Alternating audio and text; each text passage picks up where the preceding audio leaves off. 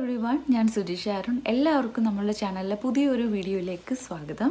ആദ്യം തന്നെ എല്ലാവരോടും ഒരുപാട് താങ്ക്സ് ഉണ്ട് ട്ടോ. നമ്മുടെ കഴിഞ്ഞ വീഡിയോ അതായത് PBC രജിസ്ട്രേഷന്റെ പ്രോസസിംഗിന്റെ വീഡിയോ എല്ലാവർക്കും ഒരുപാട് യൂസ്ഫുൾ ആയിന്ന് പറഞ്ഞിട്ടുണ്ടായിരുന്നു. അതിന് ഒരുപാട് താങ്ക്സ് ഉണ്ട്. നല്ല റെസ്പോൺസസ് ആണ് കിട്ടിയത്. PBC രജിസ്ട്രേഷന്റെ വീഡിയോ കാണാത്തവരാണെന്നുണ്ടെങ്കിൽ ഞാൻ അതിന്റെ ലിങ്ക് ഡിസ്ക്രിപ്ഷനിൽ കൊടുക്കാം. ആ വീഡിയോ ഒന്ന് പോയി കാണൂ ട്ടോ. അപ്പം അതിൽ ഞാൻ ഫാർമസി അസിസ്റ്റൻ്റ് ആയിട്ട് നമുക്ക് വർക്ക് ചെയ്യാൻ ലൈസൻസിൻ്റെ ഒന്നും ആവശ്യമില്ല എന്ന് പറഞ്ഞിട്ടുണ്ടായിരുന്നു. അപ്പം കുറച്ച് പേർ എന്നോട് ചോദിച്ചിട്ടുണ്ടായിരുന്നു ആ ഫാർമസി അസിസ്റ്റൻ്റ് റിക്വയർമെൻറ്റ്സ് അതിൻ്റെ ജോബ് ആൻഡ് ഡ്യൂട്ടീസിനെ കുറിച്ചിട്ടൊരു വീഡിയോ ചെയ്യാൻ. അപ്പോൾ കാനഡയിലെ ഫാർമസി അസിസ്റ്റൻറ്റ് ജോബിനെ കുറിച്ചിട്ടുള്ള വീഡിയോ ആണ് ഞാൻ ഇന്ന് ചെയ്യുന്നത്. നിങ്ങൾക്ക് ഈ വീഡിയോ ഇൻട്രസ്റ്റ് ആണെന്നുണ്ടെങ്കിൽ പ്ലീസ് കീപ് വാച്ചിങ്. ആദ്യം തന്നെ ഫാർമസി അസിസ്റ്റൻ്റ് ആയിട്ട് വർക്ക് ചെയ്യാൻ വേണ്ടിയിട്ടുള്ള ബേസിക് എഡ്യൂക്കേഷണൽ ക്വാളിഫിക്കേഷനും റിക്വയർമെൻറ്റ്സും ആണ് ഞാൻ പറയുന്നത്. സോ ഇതിൻ്റെ ബേസിക് റിക്വയർമെൻ്റ് എന്ന് പറയുന്നത് ഹൈസ്കൂൾ ഡിപ്ലോമയാണ്. അത് കഴിഞ്ഞിട്ട് ഫാർമസിസ്റ്റ് തന്നെ ഫാർമസിയിൽ ഫാർമസി അസിസ്റ്റൻ്റ് ആകാനുള്ള ട്രെയിനിങ് ഒക്കെ കൊടുക്കാറാണ് പതിവ്.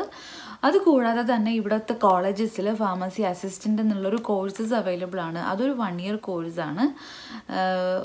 അതിനോടൊപ്പം തന്നെ അറൗണ്ട് 2 months ഒക്കെ നമുക്ക് ഫാർമസി സെറ്റിങ്ങിൽ ട്രെയിനിങ്ങും കൊടുക്കുന്നുണ്ട്. ഇൻ്റർനാഷണൽ ഫാർമസി ഗ്രാജുവേറ്റ്സിൻ്റെ റിക്വയർമെൻറ്റ്സ് നോക്കാം.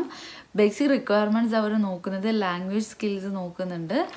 പിന്നെ നമ്മൾ ഇവിടെ കാനഡയിൽ എത്തിയിട്ട് നമുക്കൊരു വോളണ്ടിയർ എക്സ്പീരിയൻസ്, അതായത് സാലറി ഒന്നും ഇല്ലാണ്ട് വോളണ്ടിയർ ആയിട്ട് ഫാർമസിയിലുള്ള ഒരു എക്സ്പീരിയൻസ്, ആ ഒരു എക്സ്പോഷർ നമുക്ക് ഉണ്ടെന്നുണ്ടെങ്കിൽ അത് ഒരു അഡീഷണൽ ആയിട്ടുള്ള ഒരു ബെനിഫിറ്റാണ്. അല്ലാണ്ട് നമുക്ക് വേറെ റിക്വയർമെൻറ്റ്സ് ഒന്നുമില്ല കേട്ടോ. നമുക്ക് ഇവിടെ വന്നിട്ട് ഫാർമസി അസിസ്റ്റൻറ്റിൻ്റെ കോഴ്സ് ഒന്നും ചെയ്യേണ്ട കാര്യമില്ല. സോ നമ്മൾ ഫാർമസി അസിസ്റ്റൻ്റ് ആയിട്ടുള്ളൊരു വോളണ്ടിയർ ആയിട്ടുള്ള എക്സ്പീരിയൻസ് ഉണ്ട്. ആൻഡ് ആ ഒരു എക്സ്പീരിയൻസ് വെച്ചിട്ട് നമ്മൾ പിന്നെ റെസ്യൂമെയിൽ ആ ഒരു എക്സ്പീരിയൻസ് ഒക്കെ ആഡ് ചെയ്ത് വെക്കാന്നുണ്ടെങ്കിൽ നമുക്ക് കുറേ കൂടെ ഒരു പ്രയോറിറ്റി കിട്ടും. സോ ഇവിടുത്തെ ഫാർമസി അസിസ്റ്റൻ്റിൻ്റെ ഡ്യൂട്ടീസ് എന്ന് പറയുന്നത് ക്ലറിക്കൽ ടാസ്കിൻ്റെയും കസ്റ്റമർ സർവീസസിൻ്റെയും ടെക്നിക്കൽ ടാസ്കിൻ്റെയും ഒരു മിക്സ് ആണെന്ന് പറയാം. ഫോർ എക്സാമ്പിൾ നമുക്ക് ചിലപ്പം ഡോസ് കാൽക്കുലേഷൻ വരും, ചിലപ്പം കസ്റ്റമേഴ്സുമായിട്ട് ഫോണിൽ സംസാരിക്കേണ്ടി വരും, ചിലപ്പോൾ നമുക്ക് ഡ്രഗ്സ് കോമ്പൗണ്ട് ചെയ്യേണ്ടി വരും. അതുപോലെ തന്നെ ഫാർമസിയിലെ ഫയൽസൊക്കെ മെയിൻറ്റെയിൻ ചെയ്യേണ്ടി വരും. അപ്പം ഇങ്ങനെ ഒരു മിക്സ്ഡ് ആയിട്ടുള്ള ഒരു ടാസ്ക്കാണ് ശരിക്കും ഫാർമസി അസിസ്റ്റൻറ്റിൻ്റെത്. ഈ മൾട്ടി ടാസ്കിങ് കൊണ്ട് തന്നെ ഒരു ഫാർമസിയിൽ ഫാർമസി അസിസ്റ്റൻ്റ് ആണ് പേഷ്യൻസുമായിട്ട് അല്ലെങ്കിൽ ക്ലയൻസുമായിട്ട് ഏറ്റവും കൂടുതൽ ഇൻട്രാക്ട് ചെയ്യുന്നത്. ഇനി നമുക്ക് ഫാർമസി അസിസ്റ്റൻറ്റിൻ്റെ കരിയർ ഓപ്ഷൻസ് നോക്കാം. മെയിൻലി ഫാർമസി അസിസ്റ്റൻസ് വർക്ക് ചെയ്യുന്നത് കൂടുതലും റീറ്റെയിൽ ഫാർമസീസിലാണ്. രണ്ടാമതായിട്ട് നമുക്ക് പേഴ്സണലൈസ്ഡ് മെഡിക്കേഷൻസ് ഒക്കെ പ്രിപ്പയർ ചെയ്യുന്ന സ്പെഷ്യാലിറ്റി കോമ്പൗണ്ടിങ് ഫാർമസീസിൽ നമുക്ക് വർക്ക് ചെയ്യാം. അതുപോലെ തന്നെ ലോങ് ടേം കെയർ ഹോംസിൽ നമുക്ക് വർക്ക് ചെയ്യാം. പിന്നെ നമുക്കൊരു ഫാർമസ്യൂട്ടിക്കൽ ഡിസ്ട്രിബ്യൂഷൻ ഹോൾസെയിലറായിട്ട് വർക്ക് ചെയ്യാം. And pharmacy application software vendor ആയിട്ടുള്ളൊരു പോസ്റ്റിലും നമുക്ക് വർക്ക് ചെയ്യാൻ സാധിക്കും. പിന്നെ ഓപ്ഷൻസ് വരുന്നത് ഹോസ്പിറ്റൽസിൽ നമുക്ക് ഫാർമസി അസിസ്റ്റൻ്റ് ആയിട്ട് വർക്ക് ചെയ്യാം. And pharmacy benefits administration and consulting ഫേമിലും നമുക്ക് വർക്ക് ചെയ്യാം. ഇതൊക്കെയാണ് ഫാർമസി അസിസ്റ്റൻറ്റിൻ്റെ കരിയർ ഓപ്ഷൻസ് എന്ന് പറയുന്നത്. അതായത് റീറ്റെയിൽ ഫാർമസിയിലല്ലാണ്ട് നമുക്ക് ഇത്രയും ഓപ്ഷൻസ് ഉണ്ട് വർക്ക് ചെയ്യാൻ വേണ്ടിയിട്ട്. ഫാർമസി അസിസ്റ്റൻ്റ് ആയിട്ട് വർക്ക് ചെയ്യാൻ വേണ്ടിയിട്ടുള്ള എസെൻഷ്യൽ സ്കിൽസ് എന്തൊക്കെയാണെന്ന് നോക്കാം. ആദ്യം തന്നെ മാത്തമാറ്റിക്കൽ നോളജ് ഉണ്ടായിരിക്കണം. പിന്നെ ബേസിക് ആയിട്ടുള്ള ഫാർമസ്യൂട്ടിക്കൽ ടെർമിനോളജിയിൽ നമുക്ക് അറിവുണ്ടായിരിക്കണം. പിന്നെ ഇവിടെ ഫാർമസിയിൽ സെപ്പറേറ്റ് ആയിട്ടൊരു സോഫ്റ്റ്വെയർ യൂസ് ചെയ്യുന്നുണ്ടാവും. സോ ആ സോഫ്റ്റ്വെയർ ഹാൻഡിൽ ചെയ്യാനുള്ള നോളജ് ഉണ്ടെന്നുണ്ടെങ്കിൽ അതും ഒരു additional ബെനിഫിറ്റാണ്. And of course language സ്കിൽസും ഉണ്ടായിരിക്കണം. സോ ഇതൊക്കെയാണ് എസെൻഷ്യൽ സ്കിൽസ് കാറ്റഗറിയിൽ വരുന്നത്. ഇനിയാണ് എല്ലാവർക്കും ഇൻട്രസ്റ്റ് ആയിട്ടുള്ള ഒരു കാറ്റഗറി വരുന്നത് ഫാർമസി അസിസ്റ്റൻറ്റിൻ്റെ സാലറി. ഇവിടെ കാനഡയിൽ ഓരോ പ്രൊവിൻസസിലും മിനിമം വേജസ് എന്ന് പറയുന്നത് ഡിഫറെൻ്റ് ആയിരിക്കും.